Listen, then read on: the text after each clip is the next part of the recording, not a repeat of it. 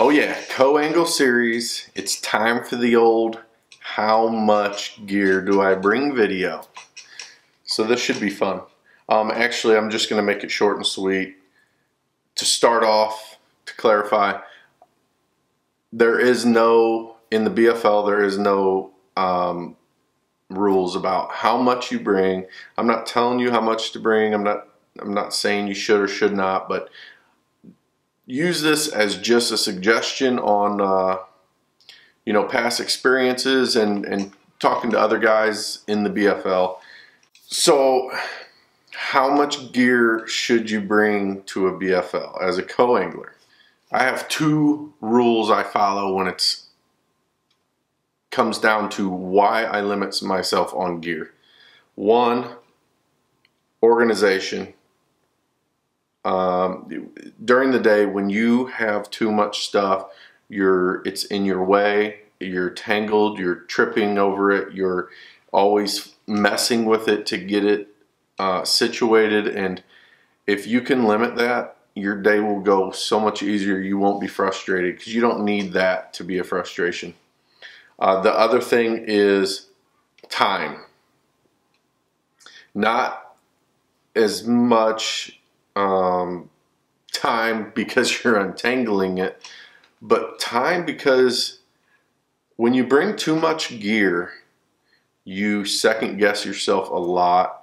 You're always changing.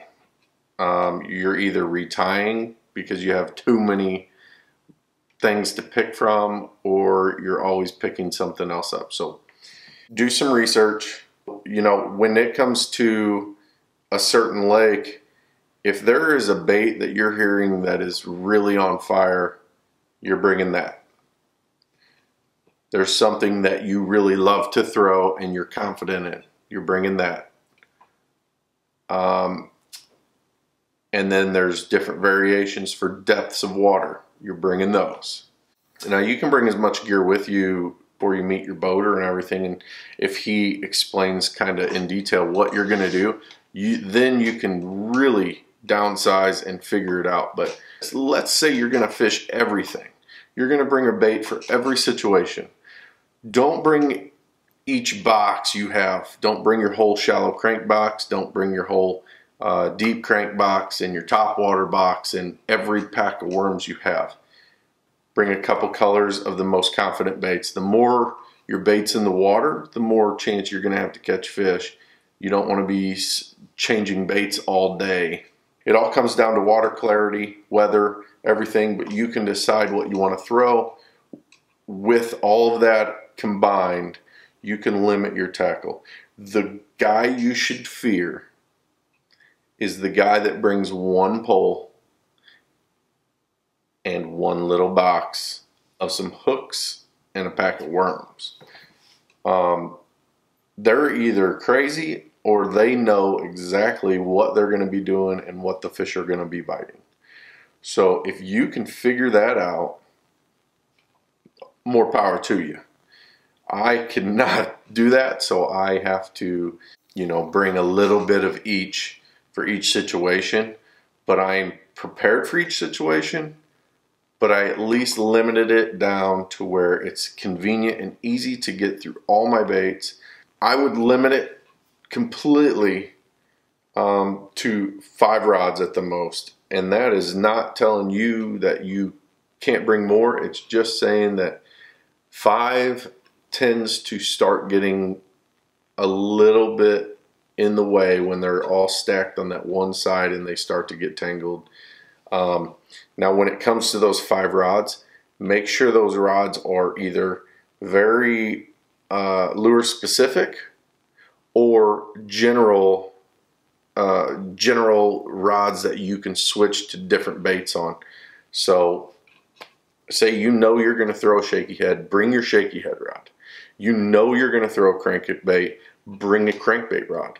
But then maybe bring a medium heavy that can cover a few different other things, and throw a couple reels with different line sizes or something like that in your bag where it's not taking up as much room, but you still have that versatility that you can change your reel out your line size out without taking up too much time. Then I would bring one bag. I have brought a small bag with my boxes and a small bag with plastics. Some boats it tends to get a little tight. You can put stuff in front of you, but it tends to get a little tight. So I would try to downsize if you can to one small bag.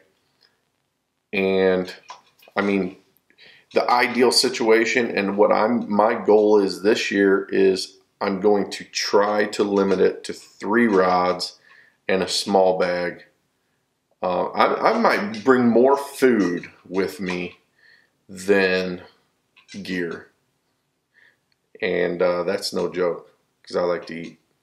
So as long as I have my lucky socks on and the lures I like to throw, I'm confident enough to go into that tournament and get the bites to cut a check.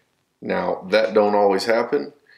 I've zeroed way too many times, and I've placed in the top 10 not enough.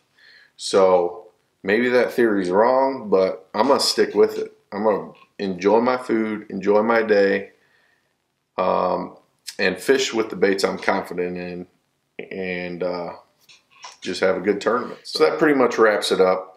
Limit your gear to as the smallest amount you can with still allowing yourself to be versatile. That's the most important thing, is be versatile, but be organized, and then you'll be fine. So I appreciate you guys watching. I like doing these co-angler videos. I can't wait for this season to start. Just try to give me a like or thumbs up, or go ahead and comment and tell me some things, you know, kind of share your tips with everybody in the comment section. Thank you, and we'll see you out there.